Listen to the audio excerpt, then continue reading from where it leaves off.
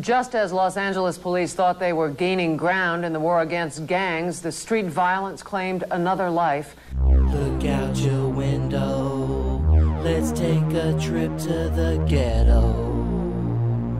The ghetto. Appreciate you joining the program and sharing your story about your life as a police officer. You graduated the academy in 1985, correct? That's correct. Okay, cool. 1985. This is about the time I really wanted to talk with you about, specifically the 80s and the 90s, because LA was a war zone. It was on fire, especially when it comes to gang activity and, you know, drugs. Crack cocaine was huge. Now, 1985, what area or precinct did you cover your rookie year? Well, I graduated, went to the academy in Orange County, in Huntington Beach at the Orange County Criminal Justice Training Center, Class 79. And went to work in the first guys that offered me a job was the LA City Housing Authority Police Department. And I was so anxious to become a cop that, you know, I took that job. And I was also processing, you know, in Santa Barbara. Had I waited, maybe 3 weeks or more, you know, I might have done my time up there instead of in the city. But I took that job and I ended up working in the housing projects in the city of Los Angeles. Okay. And South Los Angeles was, I always remember that Kool Moe Dee song. You know, it was the Wild Wild West. Yeah. It was the Wild Wild West when I was out there, and it was culture shock for a kid from the Valley, and it was awakening. It was an awakening for me to see how people lived in South Los Angeles and. The kind of issues that the people who actually live there are facing. Yeah. So for anyone who doesn't know, he's talking about the housing projects. You know, I can name them: Nickerson Gardens, Imperial Courts, Jordan Downs. Am I along the lines of the area that you were working in? Oh, that's it. You know, down in Harbor Division, also down in Dana Strand and Rancho San Pedro down there. Oh, okay. Out in Pacoima. Oh, so you saw all the projects. Gardens. Damn. All the projects, there were 21 housing projects in the city of Los Angeles, and I worked patrol, plainclothes narcotics, gang enforcement, and all over the city. Ooh, that must have been interesting. So you were plainclothes narcotic officer. Was that targeted towards crack cocaine mostly, or was it just obviously anything? But was crack cocaine your biggest job? Let me tell you something. I bought dope. I bought weed. I bought crack. I bought PCP. I bought it all as an undercover cop, and we did controlled buys, we did street buys, we worked with informants, we served search warrants. Everybody at that department, because of the jurisdiction where we worked, everybody became a expert on gangs and narcotics. Okay. What are some of the, I'm sure there's a lot of downtime, you know, people think cop work is all fun and just exciting all the time, like Bad Boys 2 or something, but, what are some of the day-to-day duties of an undercover plainclothes narcotics officer? You know, working narcotics is, it was a fun assignment. You spend your day developing sources. So, you know, we all know, street locations for street sales of narcotics. Everybody knows where there's that. You know, back in those days, you don't see it so much now, but back in those days, people would stand on the corner. Guys would stand on corners, you know, and they would post up, and you had runners, and you had lookouts, and you had the dope in one spot, and the guy who took the money at the other spot. And so it took a lot of surveillance, a lot of watching people. Gathering information, getting information from the patrol guys about what they're seeing, and then going out and trying to fit into the community and buying dope. You know, we would buy dope and have an arrest team. We would go in to, one or two of us would walk in, make a purchase, walk out. The signal that we made a good buy was a cigarette. I'm going to take a cigarette out of my ear and light it up and start to walk out, and the arrest team would come in. And, that was doing street enforcement. We did, reverse buys where we took off the dealers, and then sometimes we reversed it up and sold fake rock to buyers. And, it's just very dangerous stuff. And, one of the things that struck me about those times was just the amount of cash that was on the street. Yes. There was so much money out there. And, when you run into 14-year-old kids and 12-year-old kids, on mopeds, little scooters back, not the kind you see today, but mopeds, yeah. Little, yeah. You know, with $4,000 in their pocket, 10 grand. You know, where'd you get this? You have in your, yeah. But it takes long hours. You know, you have to be very patient. And, you know, contrary to what people think about law enforcement, before you can actually make an arrest, you have to have probable cause and you have to have evidence and you have to make your case. And, you know, for cops working on the street, whether it's narcotics or working patrol, whatever your assignment is, there's two things that you live by. One is, what does the law say? And then number two is, what does department policy say? Okay. So when I see what I believe is a crime, I have to act as I'm watching it unfold in front of me. I can only respond to what's happening right in front of me. And the whole time in my head, I have to go, okay, is this legal? And is this within department policy? Those are the two things we always have to do. That's why the majority of cases, you know, that cops bring to the DA's office for filing, most people just pled out. They didn't even take it to trial because, you know, we had a solid case and they faced more time if they went to trial and lost. I told her I loved her. The records. I told her I loved her. But the records started skipping. The records started skipping. And she told me I was tripping. She said she wanna see the city, but she don't wanna ride the city bus. Because she's new to the town, naive eyes look for truth that is lost in the sound. Brains are lost in the cloud, dead from all of the smoke. That's the reason why the ostrich hides its head in the ground. That's the reason why the monster even puts on a mask. And we turn the city green to blend in with the grass. The city scene made a crash, I fell in love with it twice. Had to tell her goodbye cause she fell in love with the night. I couldn't keep up, I tried to bring it down from the sky, but the clouds were so nice that she took a nap for a while. And when she woke up, I finally had a kid and a lady. Bone told me he saw her the other day with the baby. Ain't life crazy? I think about it once in a while when it's cloudy outside and the sun goes. None of these drugs do what they supposed to. Yeah. And what's the point of hurting people that you're close to? Yeah. Most of my life I've been following stars, knowing I ain't really had to go that far. Come to find out it's the truth I already knew. Yeah. Spinning out a cylinder, moving, I'm in reverse. Committing crimes of passion, judging jury at first. But I love that girl, been my woman since day one. Had a couple of kids in the house, the job done. So what happened, why we ain't loving no more? Maybe I should take some blame instead of taking the score. But me and more don't go, I'm begging you gotta change. Just as Los Angeles police thought they were gaining ground in the war against gangs, the street violence claimed another life. Look out your window. Let's take a trip to the ghetto. The ghetto. I want to talk a little bit more about the undercover piece because, you know, you're a dude from the Valley. You come to this new area, you know, that you, like you said, it was a culture shock. You know, how does one have to take acting lessons? Do they bring people to the precinct to teach you how to look like a crackhead? Like, talk to me. Because me personally, look, when I was doing my dirt way back in the day, 25 years ago or whatever, I knew the people who didn't belong. You know what I mean? You know when you see somebody, oh, that's a tourist for sure, or nah, that dude right there is an undercover. Nah, Like, how do you, you know, how do you get past that? And like I said, do you guys do any acting classes, or what's the deal with that? I never did any acting classes. That's funny. I just, you know, I have, there's a look. There's a look that cops get, and there's a look that criminals have. You know, and it's different from the general population. Like, even to this day, you know, just the look on my face, there have been times you're a cop. I'll be out in public and a person that I know is a parolee looks at me and I can see in his eyes goes, I know that guy's a cop. Even though I'm yourself just like saying, an officer, period. Yeah.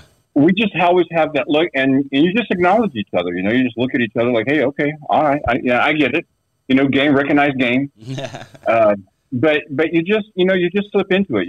I worked with some really good street cops, and watching them operate, learning how to be an operator, learning how to speak the lingo, learning how to relax. The biggest part of working undercover is just relaxing, learning not to fucking panic, just being cool and doing your thing.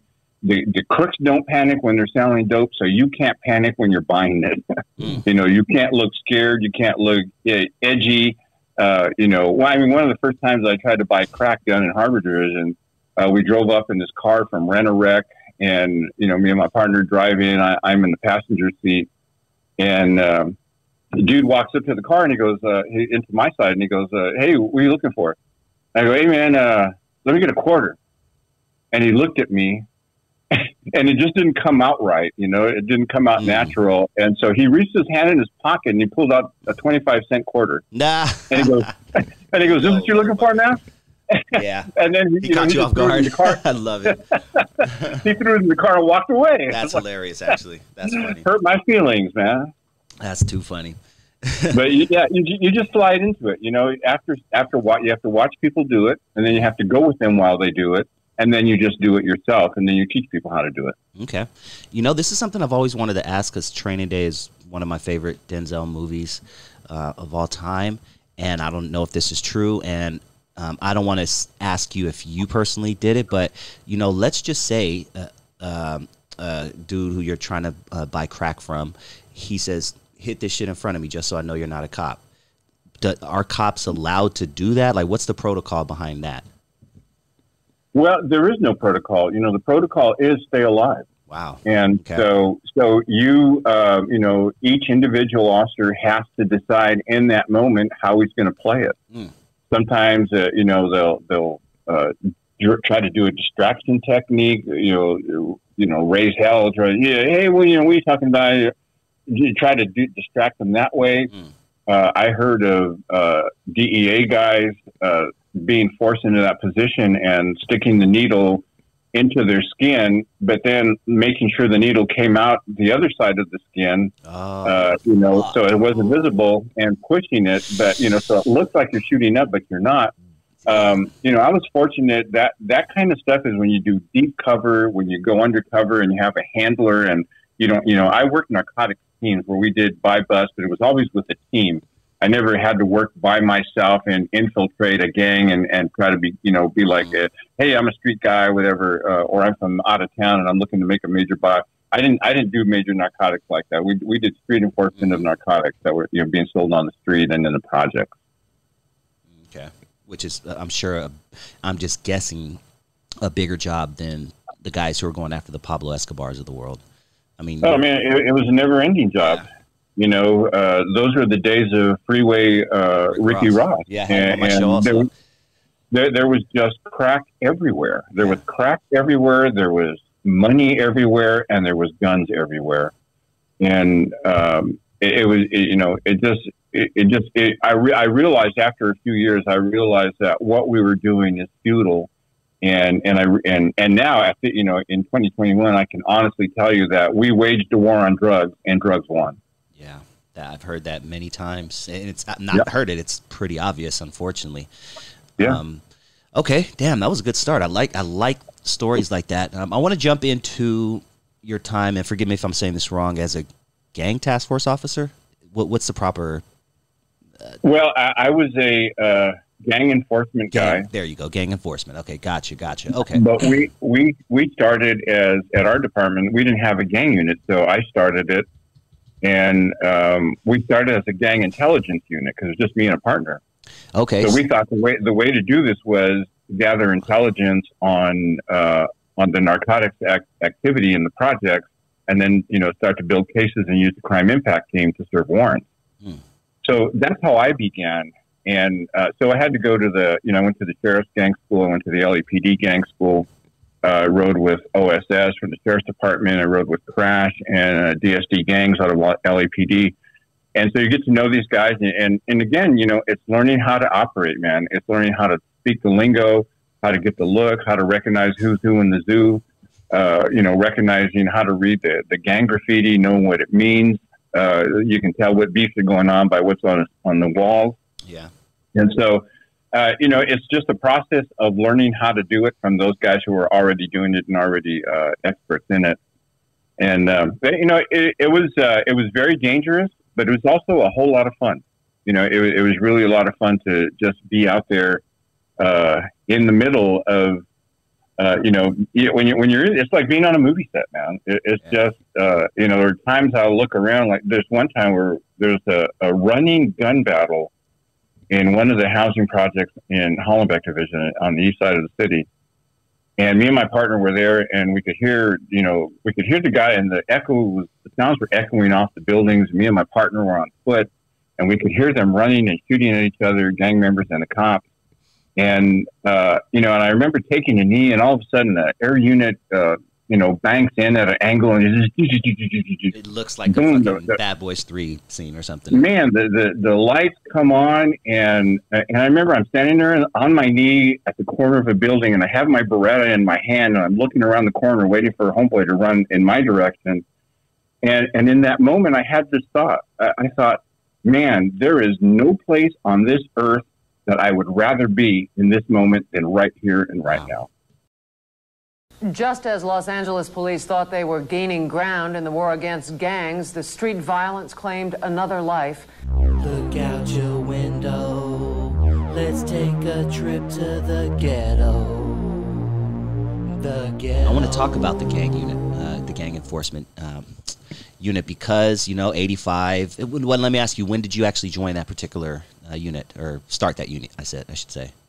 That was about, I was learning the craft of police work I was in the academy in 84, graduated in 85, 86, 87, I became a training officer. And then, I probably had 3 or 4 years on the job when I went to the gang schools and started working gangs specifically. 89, 90-ish, okay, where Correct. Gangs it was out of control. If you think LA is bad now, and our numbers are unfortunately skyrocketing right now when it comes to violent crime and homicide, it was nothing like it was back in the 90, 91, 92, 93, where in 93, I think we had upwards of 2,000 plus homicides in one year. Crazy about that. Yeah. And to give you guys a comparison, I think last year in LA we had something like 400 or something along those 400 or 500, something along those lines. So you right, but we're creeping back up now. We are, yeah. And we haven't reached the level it was back then. But as I'm watching things unfold, I just shake my head because I go, man, we're headed in the wrong direction. We're headed back to the 80s. That really sucks, man. Yeah, I want to talk about that to end the show, but I want to build up to it and discuss, your time on the gang enforcement team. Now, let's see, 1989, 1990. What are some of the things you had to learn? You said you went to classes, to spot things like graffiti. What are some of the things one has to learn to be a gang enforcement officer?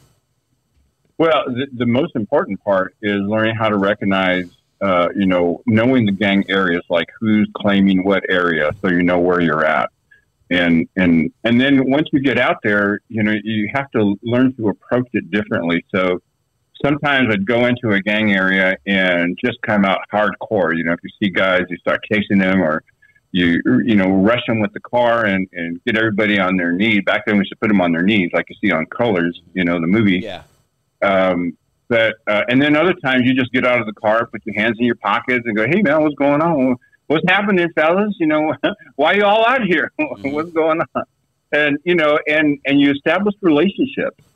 And, I remember one time, I went to Hollenbeck Station, and there was an LAPD cop, and he had a Crip gang member in custody, and he was trying to take his photo with a Polaroid camera in the station to put him into the gang folder. That was before we had databases and stuff. Mm-hmm. But it was a dude that I knew, and it was a guy, we had a mutual respect for each other. So the officer's about to tighten him up, and I come walking in the back door, and I see the thing, and so I see the dude, and I go, hey man, why are you giving this officer a hard time? He's just trying to take your photo. You know the game. And he looked at me, man, this dude, he did this, he did, okay, all right. I told the officer, hey man, let me talk to him for a minute. He goes, okay. So, I took the guy aside, and I go, hey, this guy just trying to do his job, man. There's no reason to cause all this thing. They're going to start using force, and it's going to get ugly. There's no need for all that. Do me a favor. Let the dude take your picture. And he looked at me and he looked at the other officer and, oh, man, all right, man. And he sat down and the dude took his photo and that was that. But so that could have ended up in the use of force inside the police station. But because I had a relationship and numerous contacts with this guy, the guy knew that if I caught him dirty, I would take him to jail. But he also knew that I was fair and I didn't mess with people just to mess with them. Nice. When I came around, I tried to be fair, but firm. And, you know, I'm not going to break the law, but I'm also not going to mess with you. I'm not going to, if you're not committing a crime when I get there, you know, I'm not going to try to put hooks on everybody every time I see them. Sometimes I'm just trying to get information. Sometimes I'm just saying, hey, what's going on? You know, y'all can't be hanging out right here. Or, hey, man, I got a complaint about y'all, so y'all need to move it on or something. You know, get the pushing. Otherwise, I have to come back and we have a different conversation. All right, man. You know. And then there's other times you drive by and somebody throws a beer bottle at your car and, you know, you put it in reverse and you jam them with the car. I jumped out with a shotgun and racked around and said, okay, who threw that bottle? And, you know, when you rack a shotgun round into the gauge, people stop and people listen. You know, on the street, it's, I'm punking you out. You know, if somebody throws a beer bottle at your car and it breaks on the car, on the trunk, or just behind the vehicle, and you punch it and drive out of there, you know, everybody's going to laugh. Yeah, we ran them off. Pac-Man. Yeah, and we, the guys that I work with, we didn't run. And there were times when it was just two of us, but, you know, the shotgun is a great equalizer. And when you pull that out and you have that look and you rack around into the chamber, people know you're serious. That's why I have two in my house right now. Yes, sirree. Legal, Look, guys. That was my favorite weapon. I'll tell you, it was my favorite weapon. Something about that sound, right? That's right. Yeah. I'll jump off the car in a hot minute with the gauge and rack around and see what's up.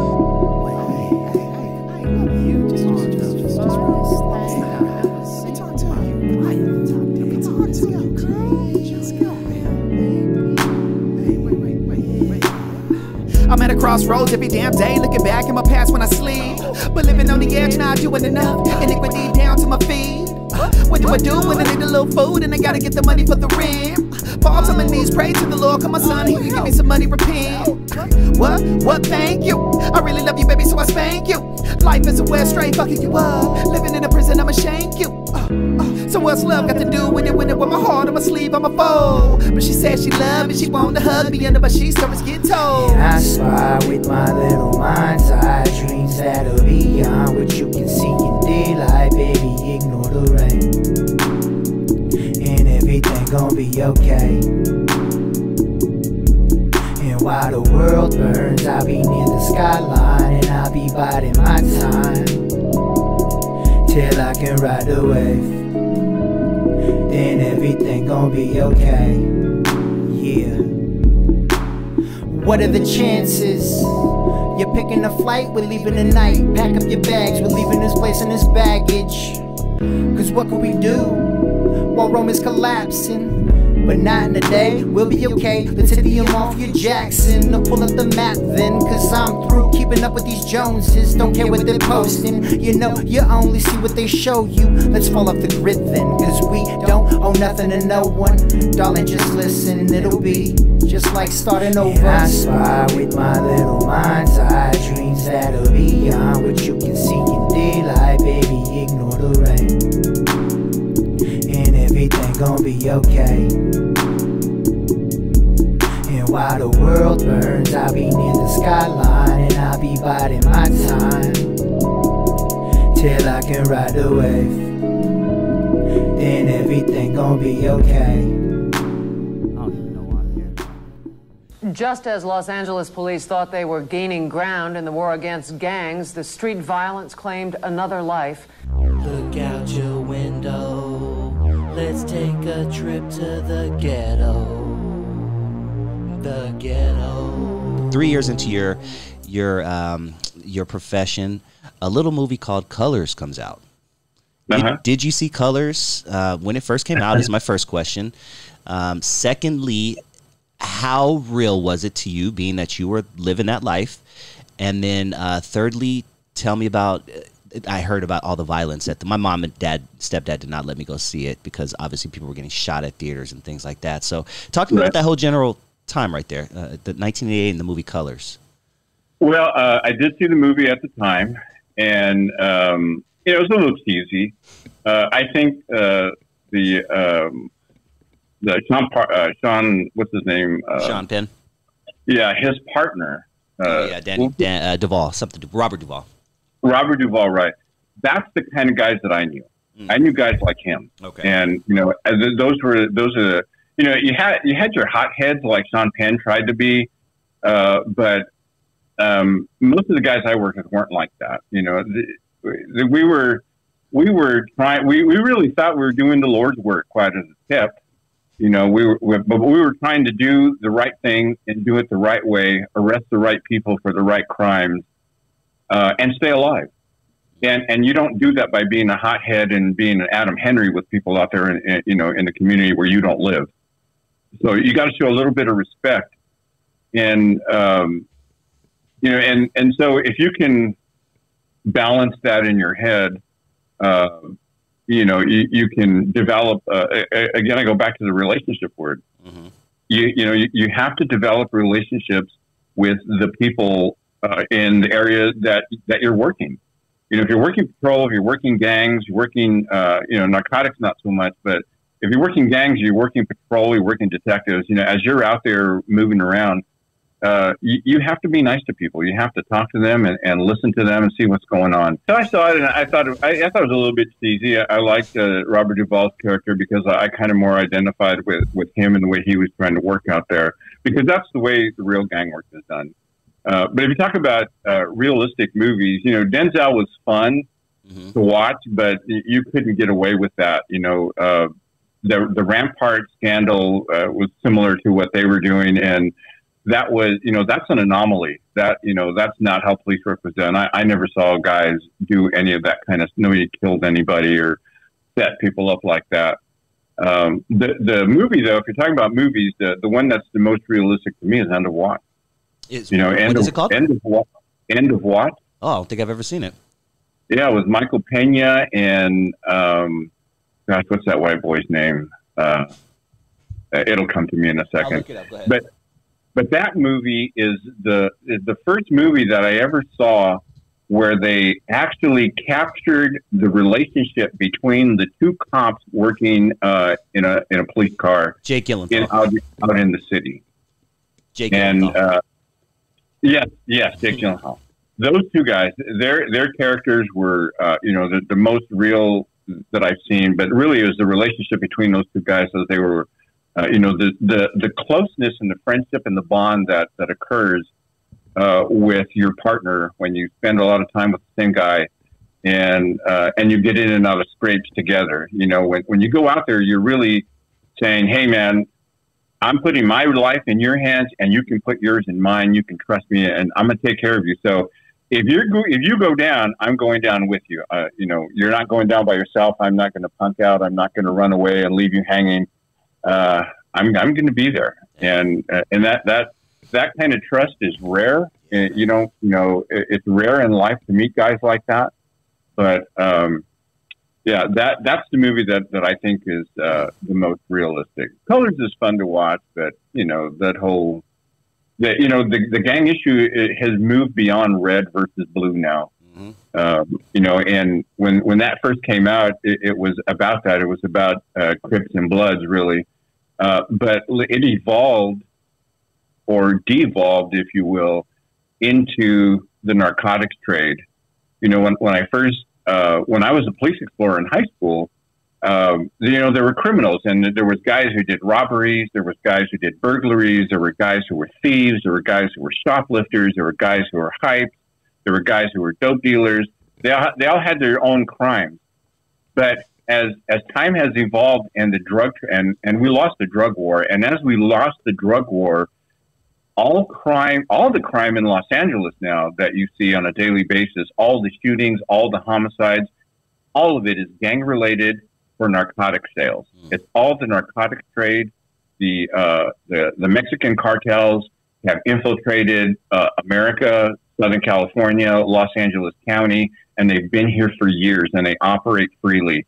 That open border down there, to see what's happening at the border is just unconscionable, because daily there is money, drugs, dope, and guns moving back and forth across that border. And anybody who denies that, who denies that, just does not know what the hell's going on down there. Yeah, yeah, and we live in Los Angeles. We're a couple hundred miles from the border, so we're directly affected. You may not feel it in Iowa, you know, you may not feel it even in Washington, but we're feeling it. Oh no, they feel it out there, because you know, the routes. If you see the routes as they come in, they go throughout the country. Yeah, yeah.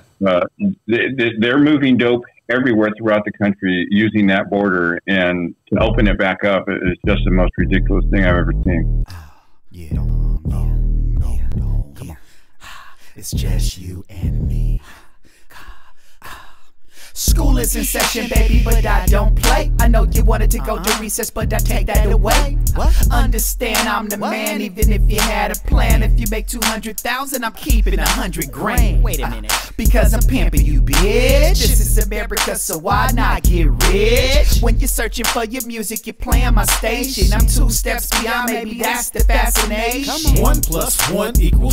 I'm talking you and me, you talking me and you. When we come together, we be feeling absolute. We put one in the air and be feeling so cool. Ooh, ooh. I'm a West Coast rapper from the city of the hub. Everywhere I go, I get that California love, like I'm the plug. They tryna tap into my energy. When I hit the spot, you know I'm coming with that synergy, replenishing like Gatorade. Got they levels up, and now we 2 steps beyond these lames, kicking up dust, never running from the smoke. Hold up, we really want the smoke only from Clone God though. Let's go. 1 + 1 = 2. I'm talking you and me, you talking me and you. When we come together, we be feeling absolute. We put one in the air and be feeling so cool. I'm a Gemini, bitch, so you know what that means. It means that sometime 1 + 1 = 3. I'm a wandering star with 2 grams up in my cigar and a heart with 2 scars. So pardon if I snap, girl, I'm sorry. Bitch, pass me the lighter, I'm about to play Street Fighter. Hot dugan that pussy, like my name Ken Ryu. She says she never kissed a girl. Well, bitch, tonight you experiment. Put this tablet on your tongue and just enjoy the experience. Just as Los Angeles police thought they were gaining ground in the war against gangs, the street violence claimed another life. Look out your window, let's take a trip to the ghetto. The ghetto. Fast forward a few years, a very significant big event in our lifetime. I was about 12, I was 12 years old, 14 years old actually, talking about the riots in 1992, 93. The 92 riots. Take me back to that time, being a police officer. I mean, you're enemy number 1, you know, let's keep it real. And what was your time like around that period?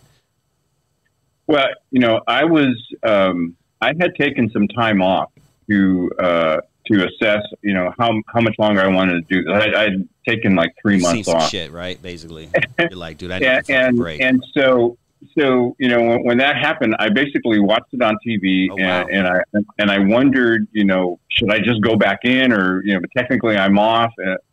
But I opted to stay out of it, and you know, the guys that I know that were out there during that time. You know, it was very much like the Watts riots of '65.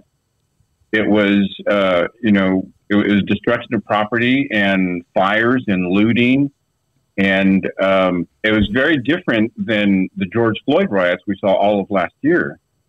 You know, I thought there might be riots after the George Floyd incident, but you know, the George Floyd riots took a whole different tack. The criminals, instead of destroying their own communities, decided to go to the upscale communities and go loot and riot over there. Right. And that was a whole different tactic, and I think it caught law enforcement asleep at the wheel. I don't think they expected that, and they didn't want to overreact to what was happening, so they let it go on. And, you know, when they let it go on, the criminals read that as, oh, they're not going to make any moves on us. So, you know, I know that people were driving in from all the surrounding counties, trying to get to LA County, trying to get to West LA, trying to get to Santa Monica and to Long Beach to get in on this stuff because it was open season on the small businesses down there, and so the Korean community is really interesting to note because during that time they realized that LAPD and the police department had nothing for them. They weren't going to protect them or their businesses. So they armed themselves, and they took care of their own community. Love that. And they also, they exchanged rounds with guys. Guys shot at them, and they fired back. There's famous footage online. I'm sure you've seen it 1,000 times yourself. That's right.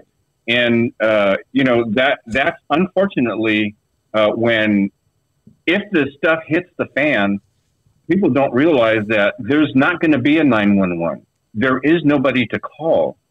The lines are going to be down, and even if you can get through, they have nobody to send you.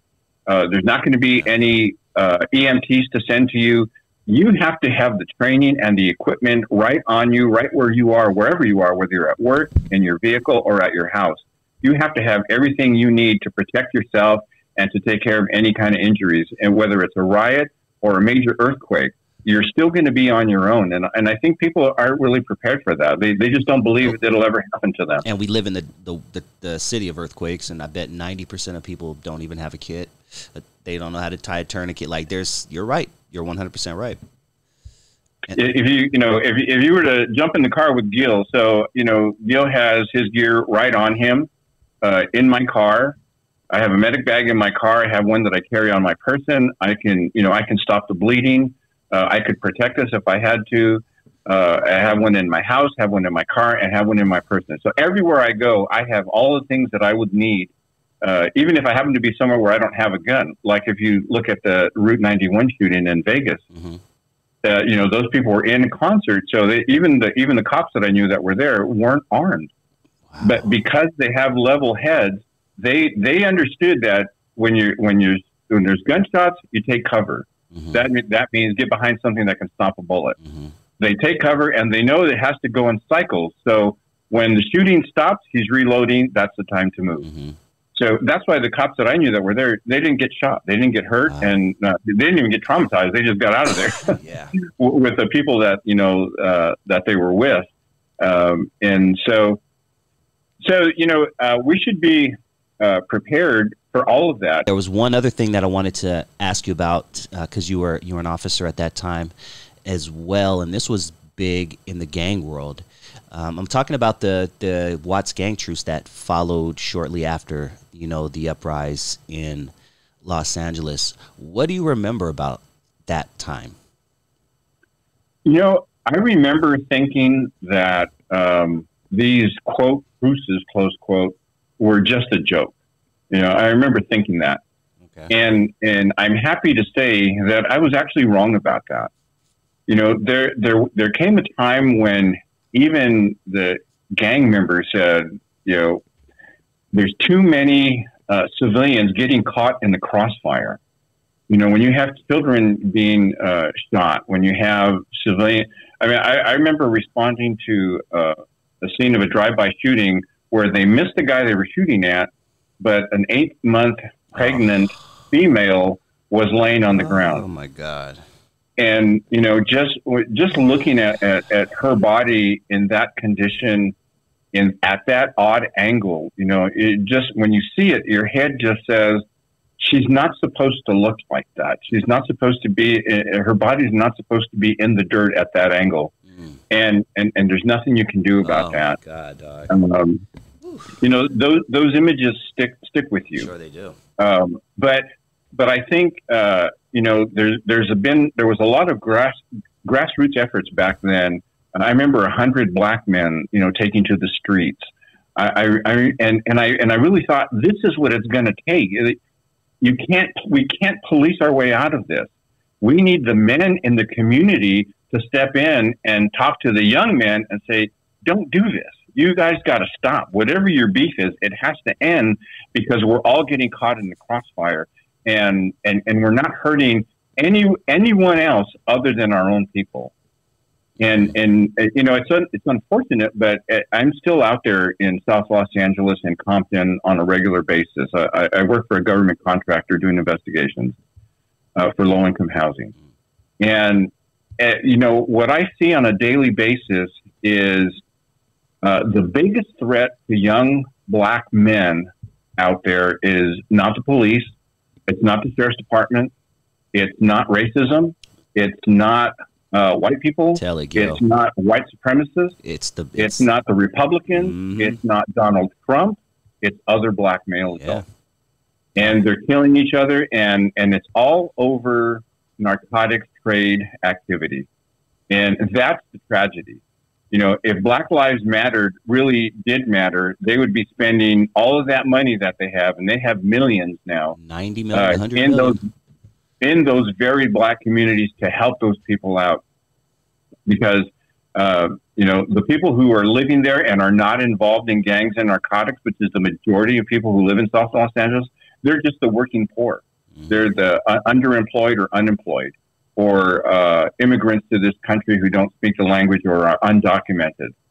They're the ones who are caught in the crossfire. They're the ones who are being victimized by the predators that live in that community. It's not outsiders. It's the people within those own communities. It's terrorism. A lot of people are terrorized. Preying on their own community. And it's a sad thing to see, man. I'll just tell you that. It's a sad thing to see. Sucks, dude. I want to ask you, you know, before we wrap it up, you know, because I always like to end my show with some sort of message. But, you know, you got guys out there who say, man, that's my homie. That's my homie for life. He'll never snitch on me. If some shit go down, we going down together. We doing this time together, blah, blah, blah. We ride or die, blah, blah, blah. Based on your history, if you could put a percentage on it, how many crimes are solved because someone snitched on their homie? You know, I'm going to say about 97%. God damn. But that's my homie, Gil. That's my homie, dog. Come on. I know. You know, when you hear people say, I would take it to the grave, we'll take it to the grave. Look, put you in the box and tell you how much time you're facing. You know, they put you in the box and tell you how much time you're facing. Yeah, people start talking real quick. And then when you start using the tactics of, you know, well, I got your homeboy down the hallway there, and he says you did it. I don't know. You know, if you want to go down, hey, that's up to you. You want to tell me something? I'm here. You don't want to tell me? Okay, fine. I'll walk out. You go ahead and do your thing, bro. You know, you tell them some stuff, and you know, pretty soon they're going, hey, wait a second, I ain't going down by myself. You know, that take it to the grave nonsense. That's a big talk when you're smoking weed and drinking beer. But when the rubber meets the road and you're looking at spending your lifetime with other predators behind bars, that's a whole different thing to face. There it is, straight from the horse's mouth. The Gil Contreras program. I encourage you guys to give it a listen. And Gil, is there anything else that you want to promote while you're here? The floor is yours. No, man. I just thank you for having me. I appreciate it. It's interesting to to have the tables turned on me. And generally, I'm asking the questions, but it's a lot of fun to have these kind of discussions. And I think it's important because there's a lot of misinformation out there. I think the media is mostly misinforming the public, and I think it's a shame. And that's one of the things that I hope to do with the platforms that I'm on, is to to bring more clarity, especially to public safety related stuff. I think that's an issue that everybody cares about, and I think people want. I think they want honest answers, and I think if you give them honest answers, they can handle the truth. They can handle, and they go, oh, okay, all right. Well, I thought this, but I was wrong. And that's what I hope to do. You know, my stuff is all there at GilContrerasRadio.com. I'm on all the platforms, wherever you get your podcast. If you just put in Gil Contreras, it'll pop up. But I appreciate the time, and I appreciate the interview.